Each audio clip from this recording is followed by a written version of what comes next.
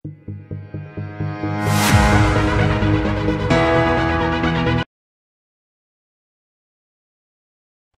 Everyone, म engineer Brijkishore Prasad Jaiswal स्वागत गर्छु मेरो YouTube channel IOE Entrance Preparation मा। यदि तपाई मेरो च्यानलमा नयाँ हुनुहुन्छ भने च्यानललाई सब्स्क्राइब गरिदिनुस् र त्यसको साथसाथै यो भिडियोलाई लाइक गरिदिनुस् र शेयर गरिदिनु होला हेरिसकेपछि। ओके, र यति गरिदिएकोमा तपाईहरुलाई धेरै धेरै धन्यवाद। अब चाहिँ म चाहिँ आफ्नो आज चाहिँ टपिक के हो त्यसको बारेमा डिस्कस गर्छु। कम्बिनेसन अफ रेजिस्टर, जुन चाहिँ ग्रेड 12 को लागि अथवा ग्रेड 11 को लागि पनि युजफुल हुनेछ र त्यसको साथसाथै entrance preparation, different types of entrance examination हैन, त्यो चाहिँ इन्जिनियरिङ होस् अथवा मेडिकल सबैको लागि युजफुल हुनेछ। ओके, यसकोमा चाहिँ कम्बिनेसन अफ रेजिस्टरमा के हुन्छ, दुई किसिमको हुन्छ, एउटा सिरिज कम्बिनेसन हुन्छ, अर्को प्यारलल कम्बिनेसन हुन्छ। त्यसो भए फर्स्ट भनेको सिरिज कम्बिनेसनको बारेमा डिस्कस गरौँ। सिरिज कम्बिनेसन अफ रेजिस्टर्स के हुन्छ भन्दाखेरि नि फिगरमा हेर्नुस्, तीनवटा रेजिस्टेन्स मैले लिएको छु हैन, R1, R2 र R3। तपाई जतिवटा पनि लिन सक्नुहुनेछ, म चाहिँ एक्जाम्पलको लागि तीनवटा लिएको छु।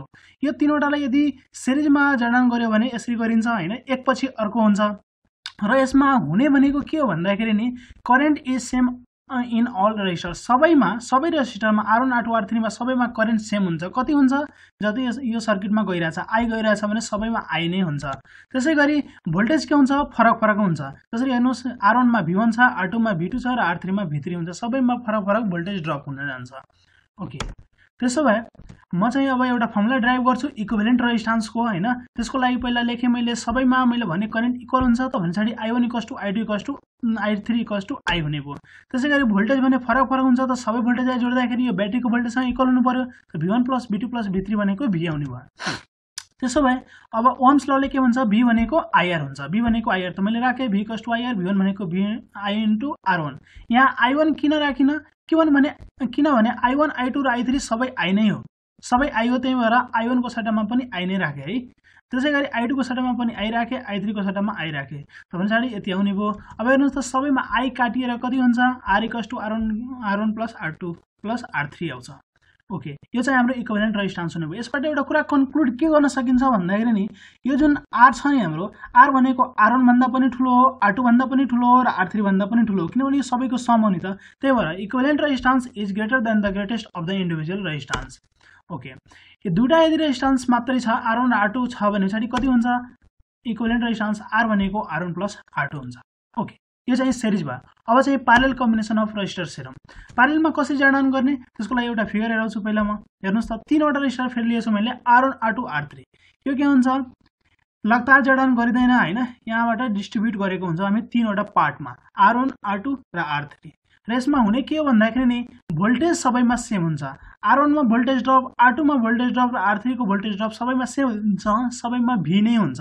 त्यसैगरी करेन्ट भनेको यसमा के हुन्छ, फरक हुन जान्छ, किनभने यहाँ यो करेन्ट भनेको I गइरहेछ, यो ब्रान्चमा I1 जाने भयो, यो ब्रान्चमा I2 जाने भयो, यो ब्रान्चमा I3 जाने भयो। त करेन्ट भनेको फरक हुन्छ, भोल्टेज भनेको सेम हुन्छ, त्यो भनेको प्यारलल कम्बिनेसन हो। ओके, त्यसो भए प्यारलल कम्बिनेसनमा पनि म इक्विभ्यालेन्ट रेजिस्टेन्स ड्राइभ गर्छु। कति हुन्छ, पहिला त मैले भने भोल्टेज सेम हुन्छ, त्यही भएर V1, V2, V3 सबै भनेको V सँग इक्वल हुने भयो। त्यसैगरी करेन्ट भनेको सबै के हुन्छ, फरक हुन्छ, सबैले जोड्दाखेरि I सँग इक्वल हुनु पर्यो।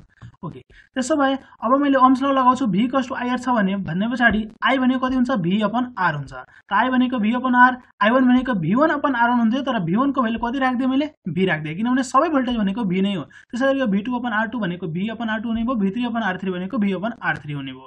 ओके, सबैमा V कमन लिएर काट्दियो भने 1/R = 1/R1 + 1/R2 + 1/R3 आउँछ।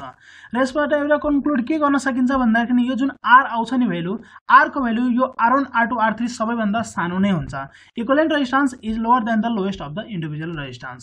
ओके, त्यसो भए एउटा म अब भन्छु, दुईटा रेजिस्टेन्स मात्रै छ भने, टु रेजिस्टेन्सेस इन प्यारलल छ भने कति हुन्छ, त्यसको लागि 1/R = 1/R1 + 1/R2 आउने भयो। एलसीएम लिनुस्, R2 + R1/R1 R2 भइदिन्छ, र उल्टो गरिदिनुस्, R = कति आउने भयो, R1, R2 / R1 + R2। यो याद गर्दा हुन्छ, दुईटा रेजिस्टेन्स मात्रै छ र त्यसको प्यारललमा छ भने पछाडी मल्टिप्लाई गर्ने र तलतिर सम गरेर डिभाइड गरिदिने। ओके, त्यसो भए अब केही एक्जाम्पल्सहरु हेरौँ। फर्स्ट एक्जाम्पल हेरौँ।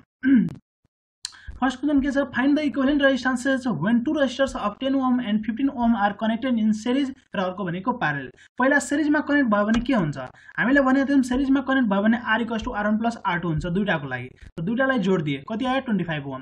त्यसैगरी प्यारललमा कति हुन्छ दुवैले मल्टिप्लाई गर्ने तलतिर सम गरेर डिभाइड गर्ने। त गरे कति आयो 6 ओम आयो। आशा छ बुझ्नु भयो होला। ओके त्यसो भए सेकेन्ड एक्जाम्पल हेरौं। यो जुन सेकेन्ड एक्जाम्पल छ यो भनेको मलाई मेसेन्जर मार्फत सुमित MRPS ले मलाई रिक्वेस्ट गर्नु भएको थियो। यो क्वेशन चाहिँ स्पेशली यही क्वेशन हो। यो क्वेशनलाई कसरी गर्न सकिन्छ हेरौं। पहिला क्वेशन पढ्छु म। The resistance of to conductors in series is 40 Om.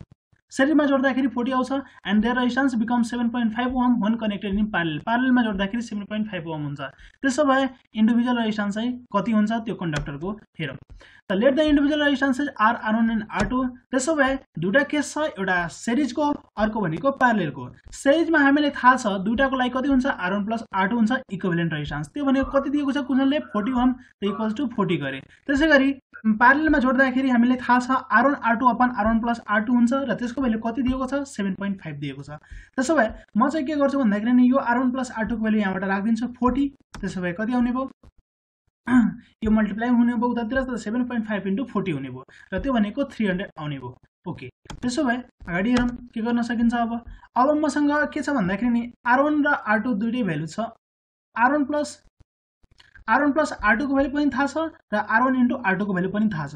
त्यसो भए म चाहिँ यो दुईटाको युज गरेर R1 - R2 को भ्यालु निकाल्छु र त्यो कसरी निकाल्छु हेरौं। यो फर्मुला छ A - B = √a + b² - 4ab हुन्छ।